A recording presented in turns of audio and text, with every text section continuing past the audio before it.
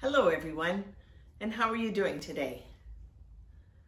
I'm going to talk about something that is next Monday, June 21st. It's National Indigenous Peoples Day.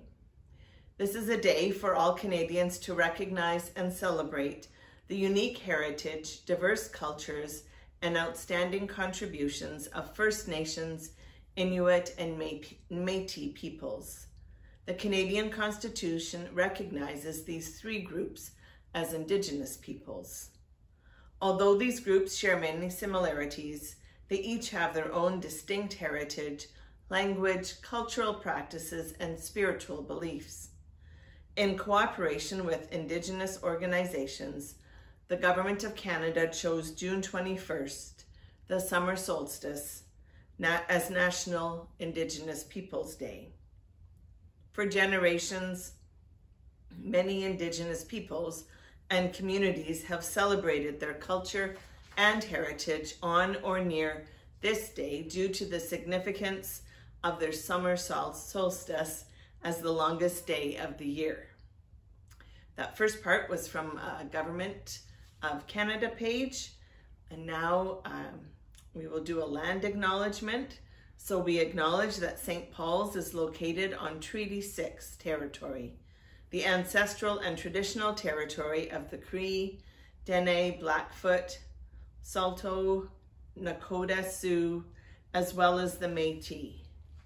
We acknowledge the many First Nations, Métis, and Inuit whose footsteps have marked these lands for generations. Now I am using some resources from the United Church of Canada. It's called Being a Good Neighbor Indigenous Day of Prayer 2021, and that's the same day, June 21st. These prayers are by Reed Sherman. So let us pray.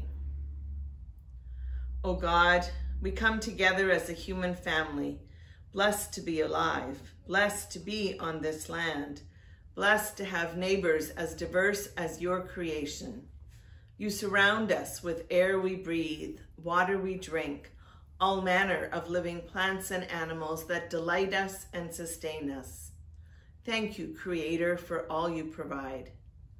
We take a moment in silence to ponder the blessings you give us of family, friends, places to call home, the food we eat, the web of life in which we with all creatures live, move, and have our being.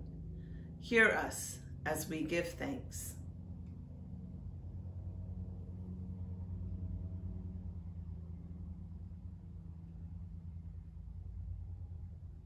O God, we thank you for Indigenous neighbors and friends this day, and yet we lament too. We lament that historic and contemporary racism continues to mar our relationships. We lament the Church's role as beneficiaries of an economic and governance system that privileges settler peoples at the expense of the first peoples of this land.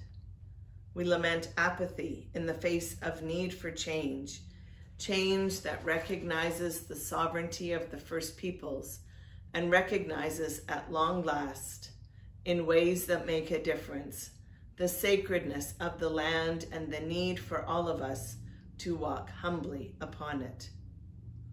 O God, for the witness of strength, caring, and love of Indigenous peoples, and for the struggle for what is just and right, open our hearts this day. Encourage us to listen more, speak less, participate in the movements for change that will bring us together in good and respectful ways. Encourage us to make friends, get to know someone's story, and share our stories too, without fear. For in Christ we know we are all kin, relatives with you and with each other, and with all living and non-living things. Hear us now as we pray for those hurting and in pain in all our communities. For anyone worn down by systemic racism, including by government and the Church, that white people and those with power will change their thinking and how they live, so justice will finally come. For anyone suffering the injustice of racial profiling, ending up involved with the law and incarcerated in prisons at a higher rate than other populations, that policing will change so justice will finally come. For survivors of residential schools and their families that continue to live without legacy, that justice will finally come. For people living on reserves with shortages of funds for decent housing, water treatment, schools, and other community infrastructure, that justice will finally come. For Indigenous neighbors living in urban areas, facing the challenges of prejudice and discrimination, for those living with PTSD and addiction, that justice will finally come. For Indigenous women and girls facing the two evils of racism and sexism, that their lives and bodies will be respected as sacred, that justice might finally come.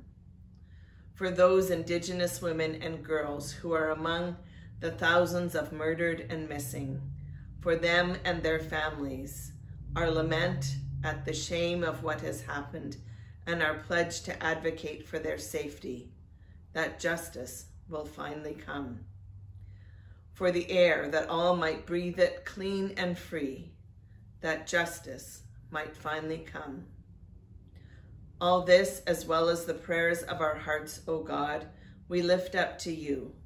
Hear our celebrations as we claim anew our kinship with you and with all our relations. Hear our laments and grow our hearts full of compassion for self and other, as we leave this place to be a better friend and neighbor to all.